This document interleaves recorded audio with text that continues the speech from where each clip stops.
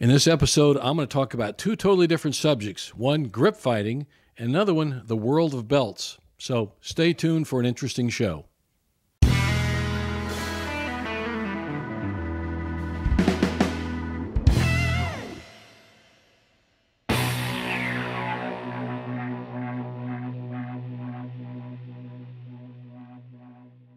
Hi, everybody. I'm Steve Scott, and welcome to another episode of Freestyle Judo. Well, today we're going to talk about actually two totally different subjects. One will be the world of belts and belt ranks that we use in judo and martial arts. And then we're going to switch gears quite a bit and talk about competitive grip fighting. And we'll cover the basics of it as well, but we'll talk about some competitive aspects of grip fighting and how vitally important it is to any sport that uses a jacket and belt. But that comes later.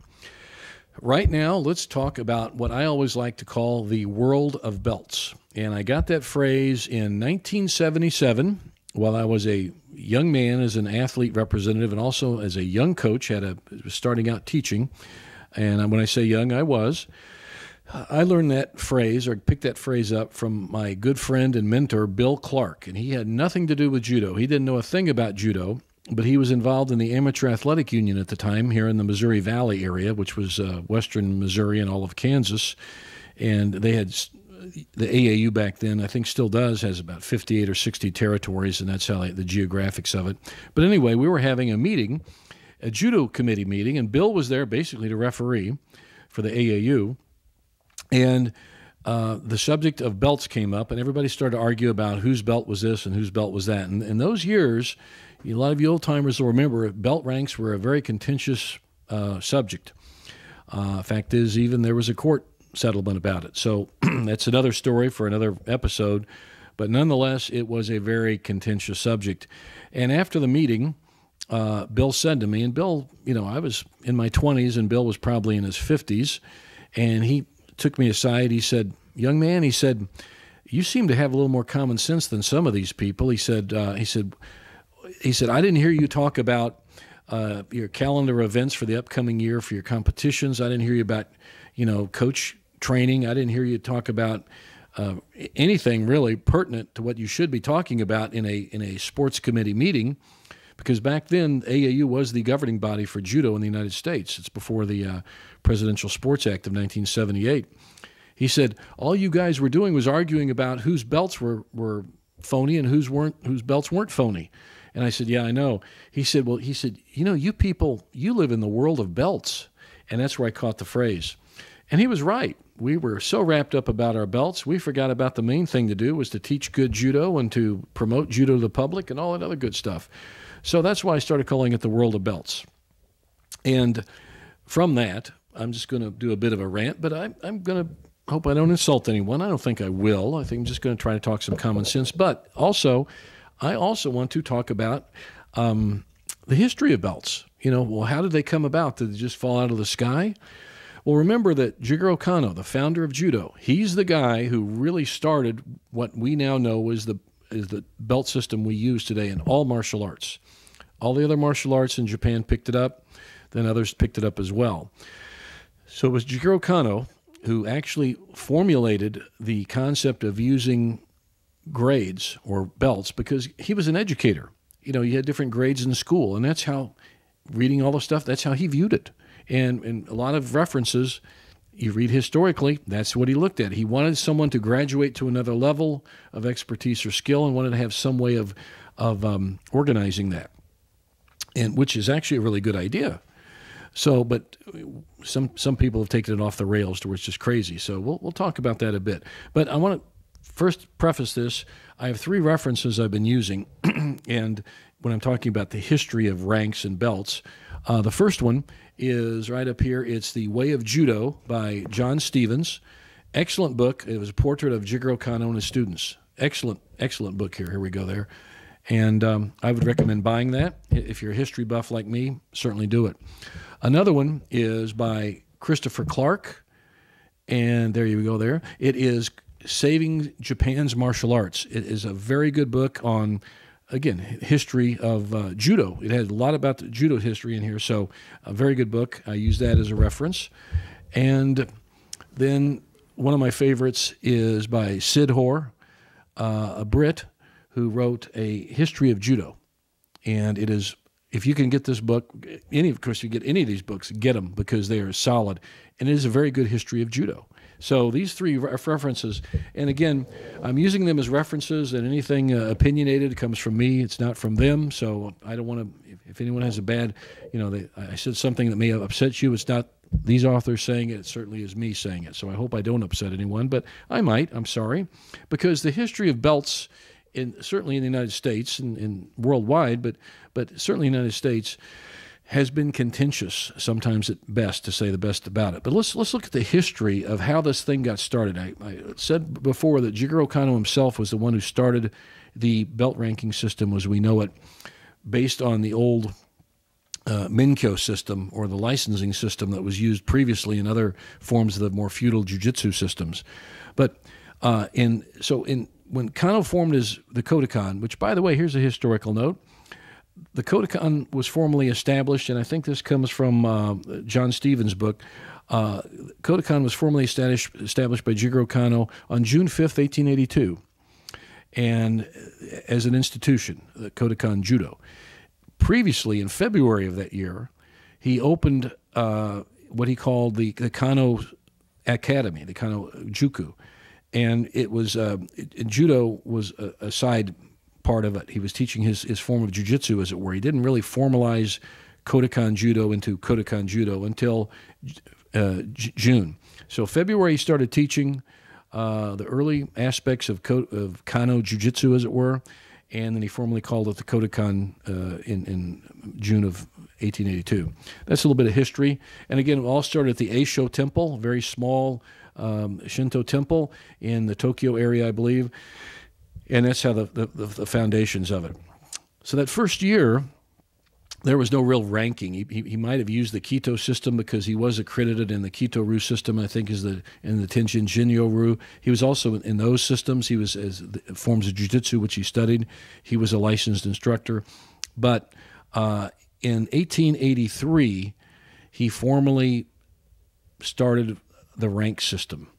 And he was the first to use a black sash, and it was just a sash. It wasn't the belt as we know it now. Those came along later, the heavier woven belts that we now wear. Those came along later in judo's history. Not too long later, but somewhat later. But so it was a black sash he first used to designate a graded person, a dan grade, a yudansha, a person of grade. Okay, so he's made the grade. Okay, so not so much he's graduated, but he is of a higher level, so he's going for more further learning. And initially, that was in 1883. I'm looking at my notes here. And in 1884, he promoted the first two people to Shodan, the initial grade.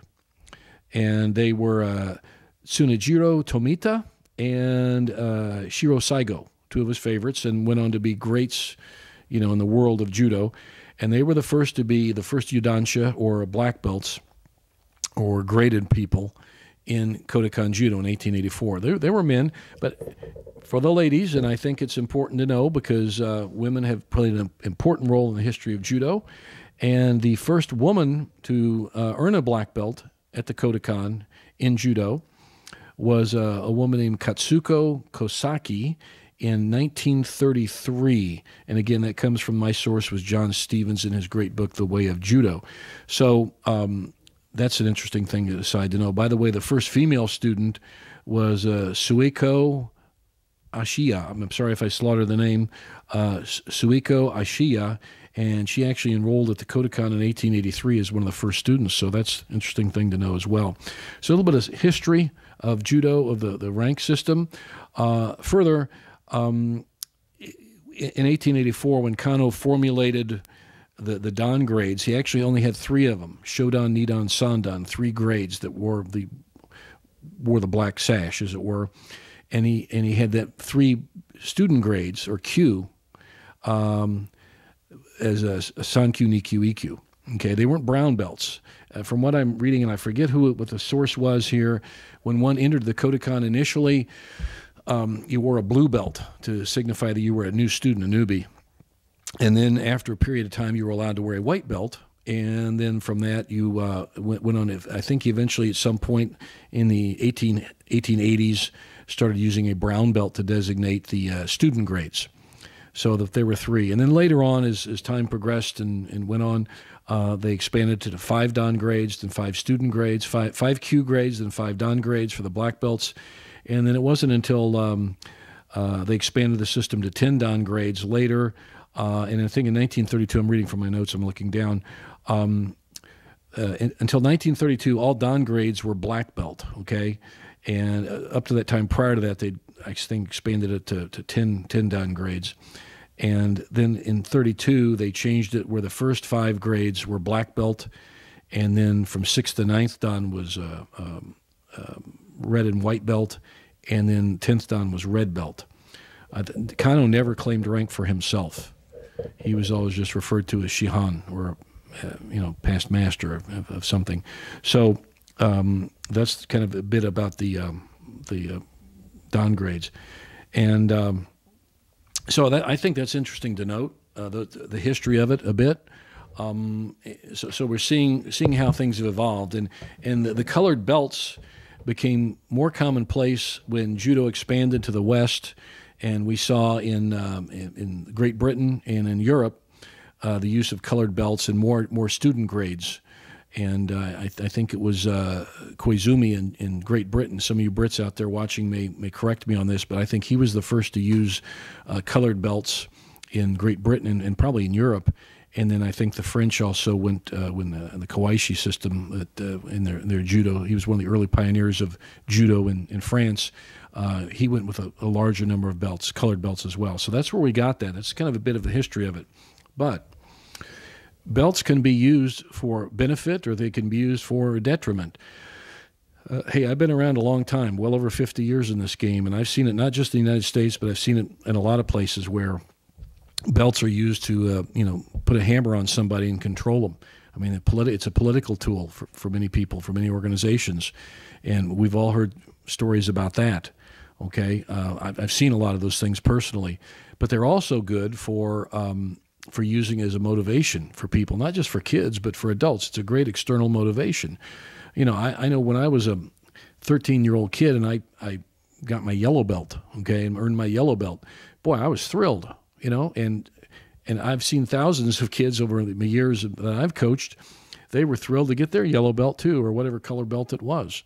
And same with adults. I mean, it gives you a goal to reach. And I've used it myself, and I know a lot of other people use the different belt levels as great ways for developing your lesson plans, your class outlines. I know a lot of good coaches who do that. So it has a great benefit from an educational, from a teaching standpoint. I think that's what Kano wanted us to do, to use it for the benefit of teaching and having these goals, these external goals for students to reach. I know a good friend of mine does not use any belts at all. He has his club colors that they wear, and that's fine. He doesn't use belt ranks at all. He's a judo man, and they don't use any ranks at all, and he's totally against them.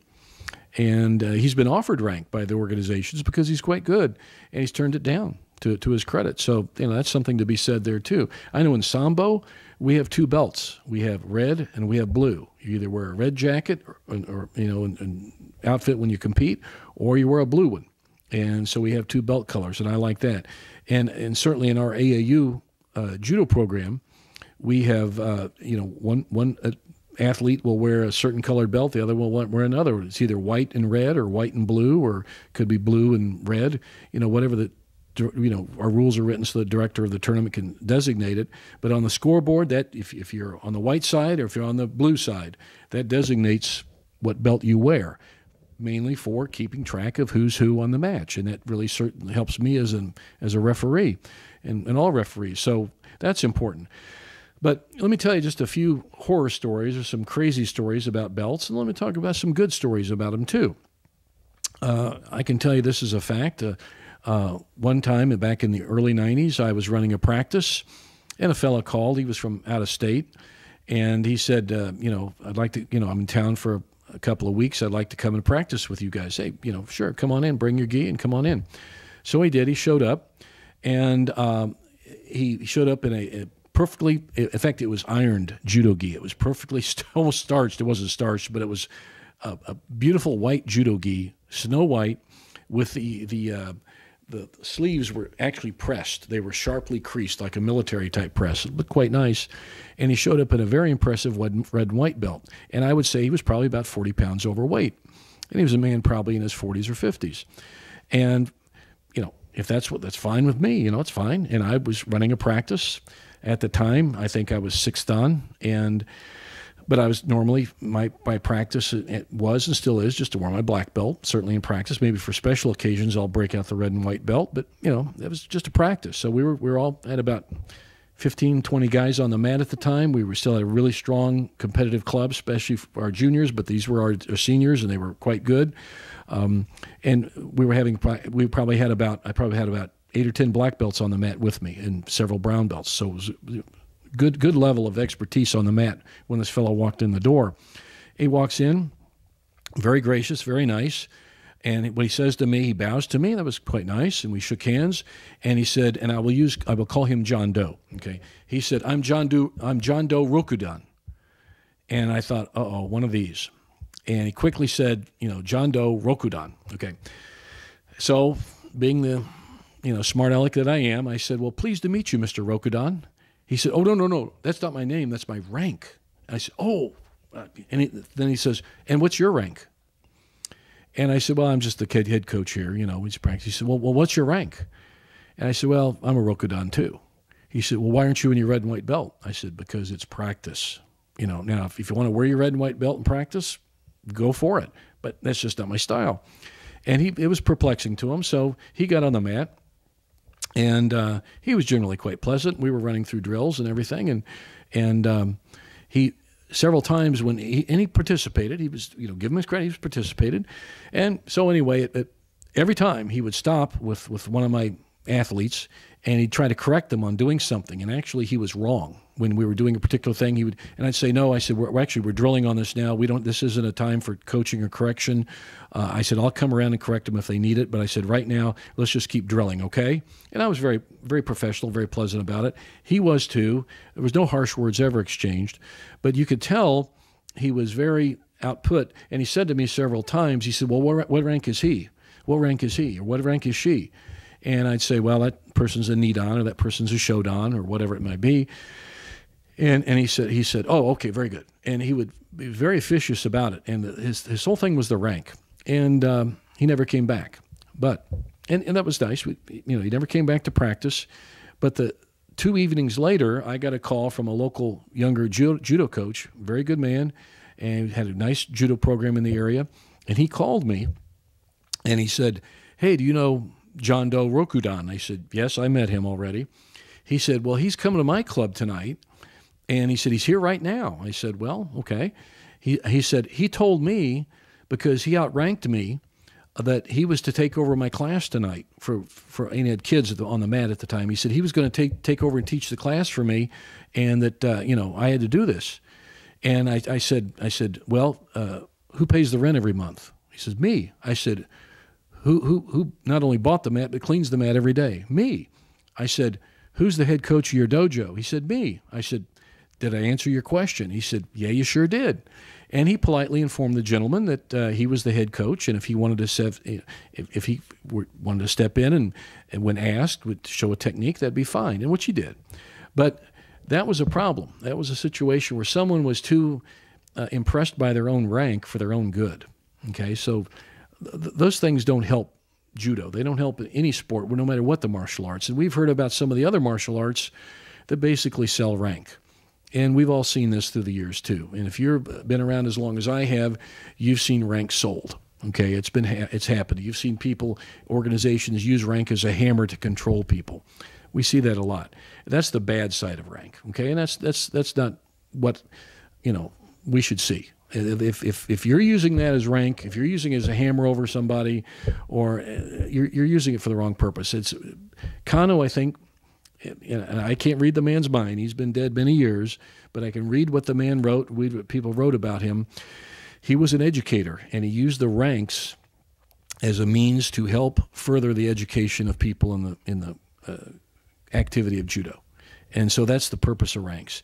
Now, some good stories about ranks as a coach, and I've seen it in other coaches too, and other situations where not just kids, like I said, but adults are thrilled to get that rank because you know what? It's a motivation. It keeps them going.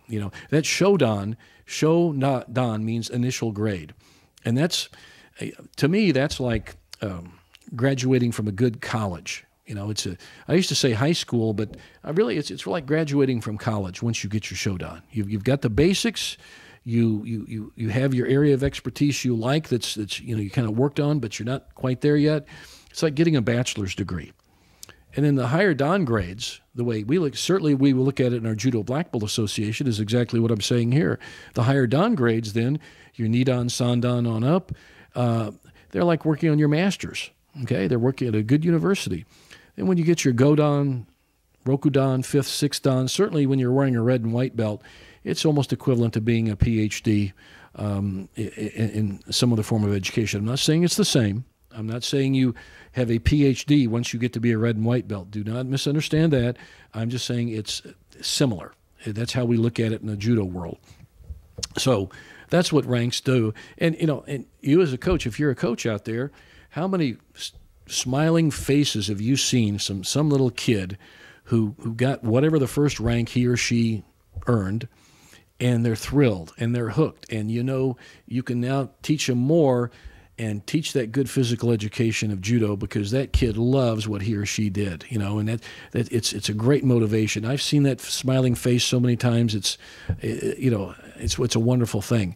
And so ranks should be used for that purpose. And that's, to me, the world of belts. I used to have a harsher opinion about it, and when people discuss it, I'd really lay it on the line. No use hashing over some egregious things that happened in the past, but they have happened in the past.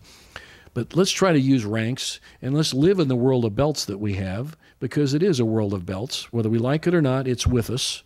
And so if we use ranks and belt ranks for the purpose they were intended, the physical education of judo, teaching people judo, I think that's the real reason we should have ranks. So anyway, that's it on the world of belts, and it's my rant and rave, and I hope I didn't insult anyone, and I didn't use John Doe's real name, but I think it was worth repeating that story. So there we go on the world of belts.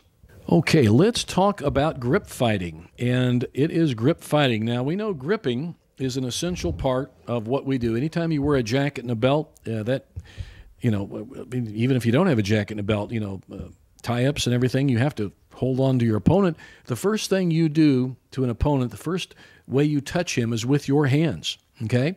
And so grip fighting is from the get-go. When Kano started judo himself in 1882, it has been an essential phase of what we do in judo, and certainly Sambo, Jiu-Jitsu, like I said, anything with a jacket and a belt. So grip fighting is essential. Now, there's a difference between gripping and grip fighting, okay? Grip fighting is the fighting for the dominant grip in a competitive situation or a fighting situation, okay? Gripping is another matter that, again, is important, and Kano himself was the one who started what we now call kumikata, okay, the natural, the formal, the basic grip, okay? So we'd have some basic level to start from, okay? He started lapel and sleeve. He started it right from the early days of judo. We've been doing it ever since for the purpose of everybody starting out at the same level, okay? So we both got the same grip. Now we can go. Now, there are people who love the kumikata, and that's what they do in their competitive careers, and they've thrown a lot of people with this grip. Great, okay? But don't be married to kumikata. It's not the only grip we use in judo or any form of jacket grappling. So keep that in mind when I'm talking about all this grip fighting here. But it's a tool. The jacket's a tool. The belt's a tool. Use them as for what they are. They're tools, okay? So let's look at some basics of grip fighting in this first video. It's a little over 5 minutes, just a few seconds over 5 minutes. And I was doing a grip fighting clinic at our Welcome At Club for Kenny Brinks Juniors one night, and Kyle Elliott was helping me. He's a very good young shodan, and so he was helping me coach the kids that particular night. And we were just going over the basics of how to do gripping to start in like randori or a competitive sense, okay? So like I said, 5 minutes, and let's talk about the basics of what not to do and the basics of what to do in starting your grip fighting. So here we go.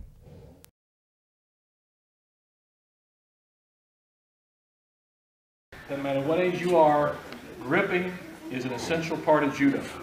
Okay? Now, there's some fundamental things you should do, some fundamental things you should not do. We're going to cover the bad things first. Okay, so when I bow, we start.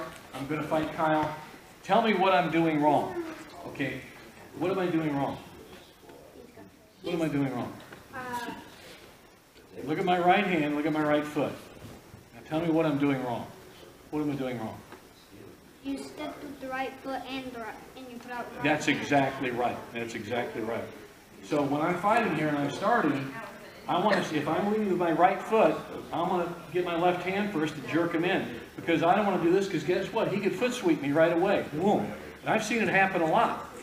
So if we're coming out here and I do this, bam, I'm asking him to get drilled. Okay? All right. So when we start, hands up. Now, another thing I don't want to do is be all bent over. I got to have a good posture. It's almost like I'm throwing my hips forward when I do this. When you're gripping somebody and they're all bent over, they're off balance. I don't want to be that guy off balance. So I want to be, instead of being like this, he can just dominate me. So I want to be upright. Okay? Okay. Now, some other things. When we're doing this, I don't want you big looping movements with your hands. Everything is like, it's like a boxer would do. Really short, choppy movements with the hands. Don't big looping movements. If I'm coming out here, it's pretty obvious. Boy, he can come in with a nice serenagi and I'm taking a trip. Those are some things you don't want to do. Okay? As soon as you bow, hands up, step forward, hands up, just like Kyle did that perfect. It's like I'm looking through a screen here. Computer screen, TV screen, whatever. Okay? And when I make contact, when we're at gripping, and I make contact, I'm going to get, my hand is probably going to be what I call my anchor hand. I got a good anchor on him because now I can start moving and doing other stuff. Okay? I'm going to be grabbing his sleeve as my anchor hand. That's okay. You're going to have one hand you're going to start with, and the other hand you're going to get and move around. Don't just go in there and go like that, because he will stop you. Okay? So have a plan which hand you're going to lead with. Does that make sense to everybody? Now, are you doing that now? Are you thinking about that? Kids can think about this. You're not dumb. Just because you're kids doesn't mean you can't know these things. You should do them, okay? Or adults sometimes too. Okay, so we're doing this. So I got my hand, I got my grip. Now I can start working them. Now this other hand, what we call a power hand, or your steering hand often, okay? Now that's the hand, and I never want to just kind of grab at the same time because I'm still open and he could come in and hit me with a move. So once I get my first hand here, my anchor, now I'm going to start, as soon as I grip here, I'm going to start moving at the same time. Now I never like to go forward or backward in a straight line because I'm walking right into a throw. Okay, so when I grab, I'm going to probably move one way or the other, and I'll probably move over to my right like this and get my grip. If you ever watch your coach grip, that's exactly what he does. And he's gripped a lot of guys and set them up with his throws. Because now, I'm thinking in my mind, I want to set this guy up with a throw. So I'm thinking, don't just want to grip him, what do I want to do with that grip? I got to take it to another level. So, like say you're a Tayotoshi guy, or girl, okay? So I get my grip, and I'm going to circle around the outside, and as soon as I circle around the outside, I set my hand there, and boom, I shoot in my Tayotoshi. So we can start setting things up right from the get-go. A lot of the best grips are the ones you grip and throw with immediately. Okay? And I know you guys work on that. Grip and throw. You can grip and throw, foot sweep them, or set them up with an uchimata, so a big throw too. So what we're going to do first, we're going to do some gripping drills here. But we're going to do, as soon as you bow, hands up. Man, that's cardinal rule. You've got to have your hands up. Now also, when you're gripping and your hands up, don't go batting away. You get a penalty. It's very defensive, passive kind of judo. You don't want to do that. If I'm going to have to bat his hands down, boom, I'll catch and go like that. I want to be able to catch him. We'll talk about that momentarily. But I don't want you batting the hands down like this. I want you to get them and go. Okay? So if his hands are up, lead here, catch that. He's going to react, isn't he? He's going to kind of pull back, and as he does, I start to set up, and there I go. So that's some stuff I can do to start. And also, keep your elbows in. Don't extend your arms. Okay? Again, like a boxer. You don't see boxers throwing punches like this on TV, do you? They're close and tight. Same with us in judo. Same here. So keep your elbows in. And when I work, boom, like this, keep them in tight and close. Okay, I covered pretty much what not to do and what to do. I think you got the gist of how I approach gripping.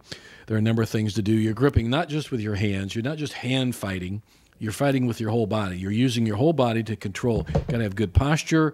You've got to get your shoulders. You've got to have upright posture. You've got to be light on your feet. Got to be able to move laterally back and forth. All these things come into play in grip fighting. Okay, so it's very important.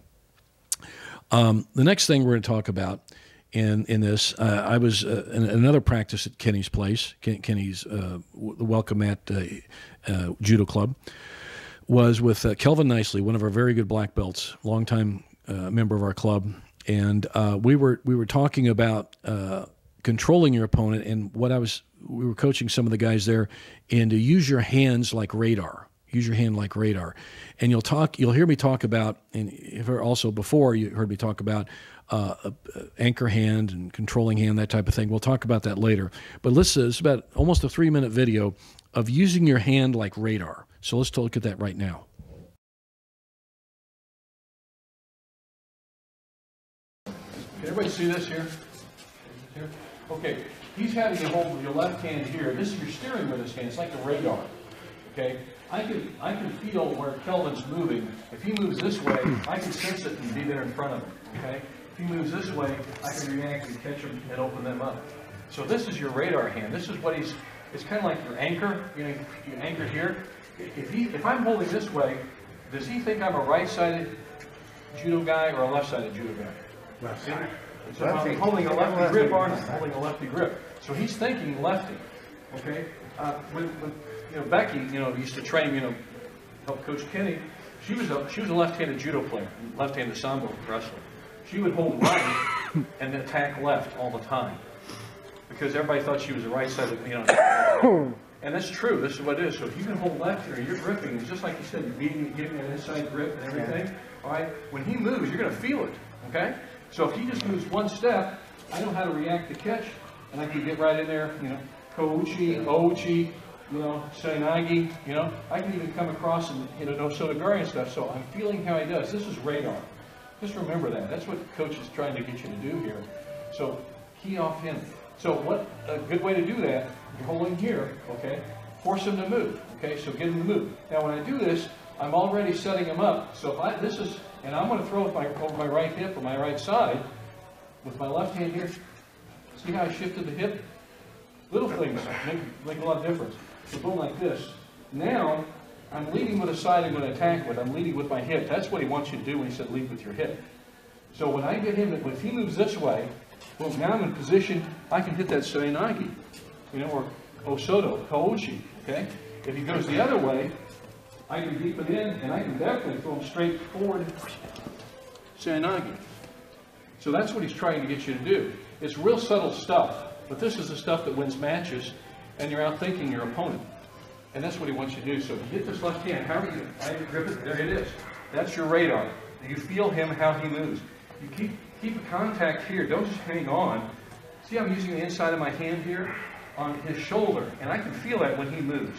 If he were to move backward, boom, I can catch, there's the opening. I slide right under for my Sainagi probably.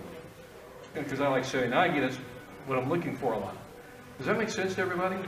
So use this like radar. You can feel where he goes. You can guide him where he goes too. If I don't want him to move this way, okay, I'm going to pull this way and cut him off, so he can't move that way. So you got these little subtle things work. All right, I think I made my point about that, to use your hand like radar. So let's expand that conversation a little bit about different types of grips. Okay, and what I'm going to talk about right now is what I first heard it from my great coach, God rest his soul, Rene Pomerel, and then I also heard it a lot in Sambo. These concepts I'm going to talk about right now was about a short grip and a long grip. Okay, let's talk about that first. When you're gripping your opponent, especially competitively, okay, a short grip means you're controlling his shoulders. You're gripping him. He's closer to you. It's a shorter gripping distance between you two, between you and your opponent. So you might be controlling a lapel, a shoulder, might even the arm, but you're controlling you're really controlling his shoulders, okay? So and you're manipulating his shoulders. You control his shoulders, you will control his hips. If you control his hips, you control his movement. It's just a chain of things that happen, okay? So by a short grip, by gripping up in the control, maybe as your initial grip, we'll talk about anchor hands in a minute, but when you grip them there, as you can see my hands here, when you grip them and pull, and you've got a short grip on them right now, you may just hold it for a few seconds, but I may use it a lot where I come in and control them, and I want them close to my bodies, where there's a short distance between our shoulders and upper torso area. So that's why we've always called it a short grip, okay, or compact grip, I've heard some people call it. Maybe some other names, but in other words, there's a shortage of distance between the two bodies, okay? Now, a long grip, again, there are advantages to having a short grip for certain things you want to do. A long grip is a longer distance between you and your opponent's body. So often you'll have a lower sleeve grip, or maybe a sleeve grip, and there's some distance between your torso, starting at your shoulders, and his torso. So there's a longer distance, you know, between the grips, okay, between the two bodies of the two opponents, as it were. So a long grip might be a low sleeve grip to control someone, and then you can use that to manipulate them any way you wish, or a double sleeve grip. You know, you might have a long grip one-handed, and a lot of distance between you higher up on his shoulder area, but there's a distance between you and his body. So that's a longer grip. You say, well, what's the purpose of that? Why bother to know that stuff? Well, if you can control somebody with his shoulders, you will control his hips, you will control his movement. That's why it's kind of good to know between a short grip and a long grip, because I use that often. I have used it for years in explaining to my athletes, if you get a shorter, more compact grip, it's kind of like being infighting in boxing. You know, it's like two boxers. You might have a Muhammad Ali or a Floyd Mayweather style, if you're boxing fans like me, that work from a long distance. That's a long grip, okay? Long distance fighting, a lot of jabs, a lot of movement. And a shorter grip, you still might have a pretty fast movement tempo, fast pace of the match, but you're closer together. You're more like some of the old-time fighters that were, you know, infighters that really get in and slug it out, like an Arturo Gatti or Mickey Ward, some of those guys they were dynamite infighters. They'd get inside and bang. Well, that's kind of the difference between infighting in boxing and a long range in boxing, short grip in judo, a long grip in judo. So you see the difference. They're good to know. Some people like to have a more close, compact grip to each other, you know, closer. It's their judo. It's how it works. So understand that. It's a good way of understanding, and from a mechanical standpoint, when teaching, you might have students that will drift, that will naturally want to be short grippers or long grippers. If that's the case, expand it. You know, you might have to teach it to them. But and again, you're not always a short gripper. You're not always a long gripper. You might, for a certain setup, you might have a longer grip, and you control it. Okay, and control those grip with that. So there you go on short grips and long grips. At least how it's always been explained to me, and how I like to explain to my students.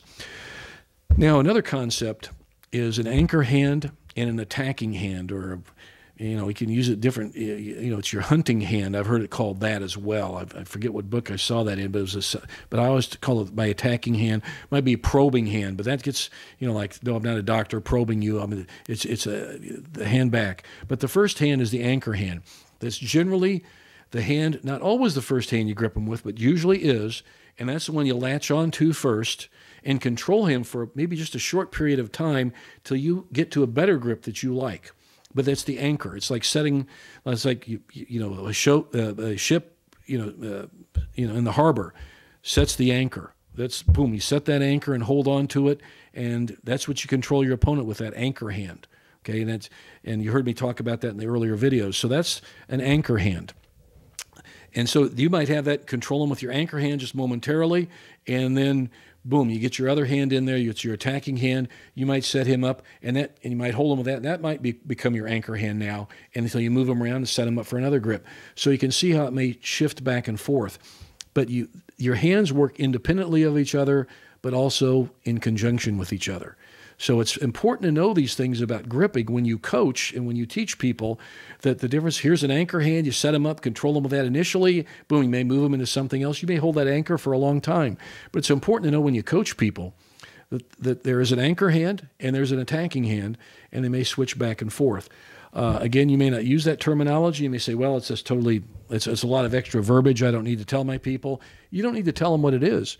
Just show them and say how important it is to control somebody with these types of grips. So that's it on short grip, long grip, anchor hand, and attacking hand.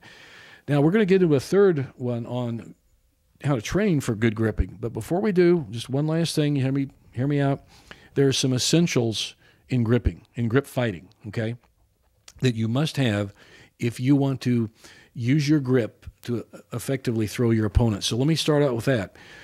Your grip should match your throw. You know, your throws just don't come out of nowhere. You've got to manipulate your opponent with the type of grip you want to use for the type of a throwing attack you want to use. So the grip and the throw have to combine with each other. Okay, so that takes training, and that takes a lot of time and effort and training. So work on that. That's one aspect of it.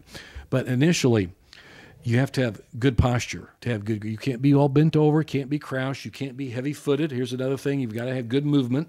So you got to be light on your feet, and I don't mean dance around. I mean be able to move effectively with your feet. But your posture starts all that stuff. You've got to have good upright posture to be able to have good gripping skills, to be able to get your body in position to attack and defend. Okay, your initial stance is important. Okay, you don't. If I'm leading with my right foot, I don't just stick out my right hand because he could sweep me. Okay, you could do a good. I'm off balance. Okay, so your stance is very important. Your stance comes from good posture. Okay, so again, if you want good gripping skills, you got to have good posture. You got a good initial stance, and keep that stance. You may change your stance as the fight goes on. You got to do it. Okay, you want to control your opponent's shoulders. You steer him with your shoulders. I often say kill his shoulders. You know, kill his movement in his shoulders. Shut him down. You know, if you can pull a guy's shoulders down and control that, he has to fight to get that squared back up. And while he's doing that, you may hit your attack in. So if you kill his shoulders, control his shoulders, like we talked about earlier, short grips, that's a good way. When you grab somebody by the sleeve, you're not just controlling his arm, you want to control his shoulder. So if you can control it at the source and control that better, even better for controlling him. So, that's just the way I look at it myself. Always try to control your opponent's power hand. So if I'm a righty and my right hand is set there, I want to set it up for like an osotogari or something, or I want to manipulate with that, my anchor hand's my right power hand, my opponent will try to negate my power hand. He'll try to shut down my power hand. He'll attack that. He'll try to block that, nullify that, so he can have a better attack. If he can pull my power hand off of him, better for him. Okay, so that's really important to do. So negate, control your opponent's power hand, and that's an essential. Controlling his power hand. I always teach my students, did myself. I like to move laterally, sideways. Even if I'm moving in a circle, I'm moving laterally. I don't ever walk into my opponent. Sometimes I may have to step maybe one step back to hit him with a throw, but I try never to walk directly into my opponent, because you're walking right into a throw. And that's a part of the movement, but it's also part of your gripping sequence. As soon as you bow, like in judo or in Sambo, as soon as you shake hands, get to your mark, referee says go, hajime, boom, I start moving laterally to set him up so you can get the better grip. That's where the grip fight starts, okay? And the rules of judo only give you so long. The rules of Sambo only give you so long to grip them, to start your initial grip. So be aggressive when you do. So that leads into another thing. Once you get your grip, once you get your anchor hand, be very aggressive. Like I said before, the first thing we do, we touch our opponents, the first thing with our hands. And how well you control them with your hands and your whole body, your arms and elbows, is who dictates the fight. Okay, it really does. Always attempt to get the inside grip. Sometimes you might get a good back grip. If that's your case, you're killing his shoulder, controlling his posture, you can do that. But often if you get the inside grip first, whether it's on the sleeve or up here on the shoulder lapel somewhere, epaulet and Sambo, if I can control, again, I can steer him better with it, and I'm steering him with the hand, and I can control him better.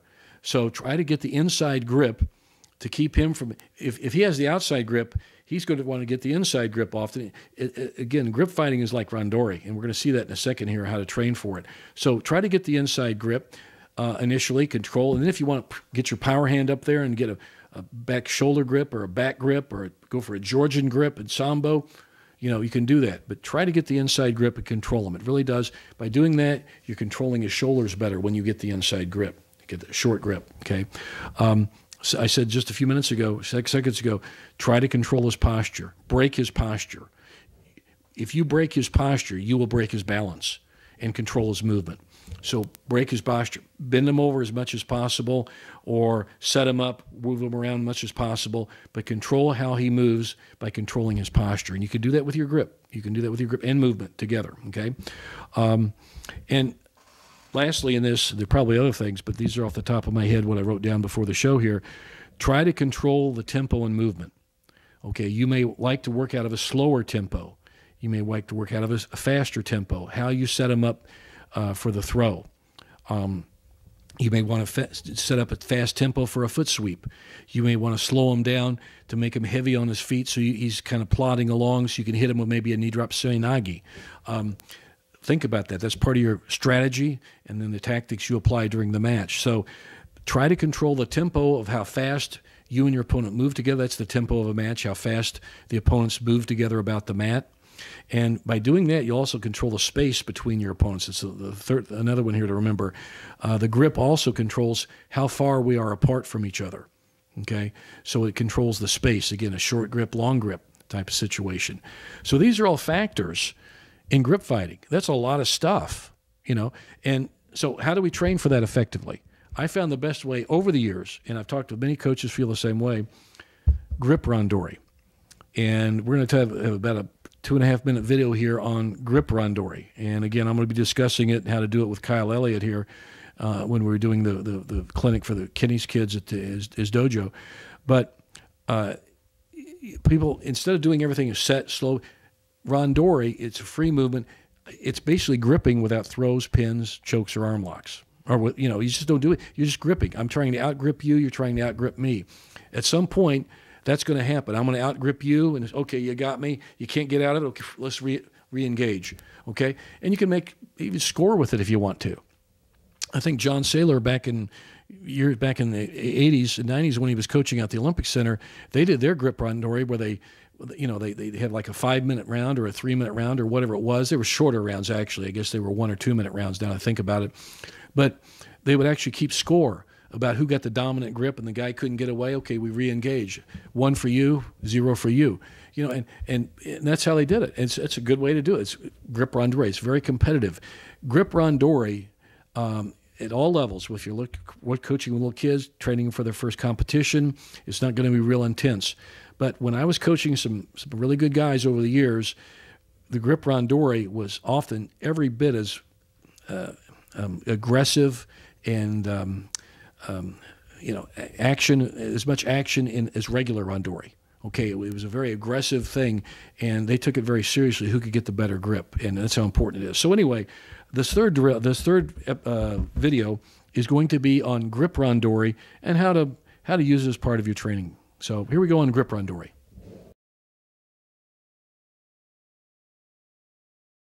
We're going to have grip randori. And what grip randori is just like randori, except you don't really throws or pins or anything like that. It's just gripping. And I'm going to try to out-grip Kyle. Kyle's going to try to out-grip me. We're going to do it for about a minute or so. Then we'll get a new partner. We'll bow and get a new partner. Now, if at some point we're gripping here and I get a better grip than him, and man, I just dominate him and say, okay, you got me. Start again. Okay, cool. I won the first round. Okay? He might win the second round, but it's like grip randori. I want to beat him in randori. Now, when you grip randori, you got to be real intense. You got to be real intense. When I was coaching young guys and girls for a long, long time in this very room years ago, we would have grip randori a lot. Okay? And sometimes the gripping would get really, really aggressive and rough. Harder than regular randori almost. And they just really, really aggressive. So you got to get that way. You got to remember, this is a fight. It isn't a game. Okay? So when we grip, we're going to do this drill. Now remember, some things I want to see you do. I want to start with your hands up. And I don't want you to leave the same side foot. I want you to cross grip here. And when you get your hook on, you move. Don't just stand there and grab, because you're giving him an opportunity to throw you. As soon as I get my grip, as soon as I want to get my grip, whatever it is, but power out here, power hand here, or here, wherever it is, as soon as I get that, boom, I'm going to start moving him. I'm going to start setting him up, okay? Those are some things I want to do in this grip round, okay, this randori round. But here's what it'll look like. We'll bow, hands up, and now we'll start fighting for the best grip. Now, I'm going to try to outgrip him. He's going to try to outgrip me. And it's going to be a real contest. I want you to be really, really aggressive and really competitive in this drill, okay?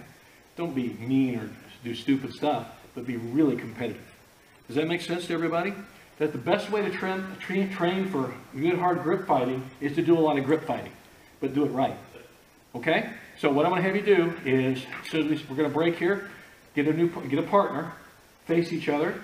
When Coach Kenny says Hajime, we bow, hands up, get at it. We'll go for a minute. Okay?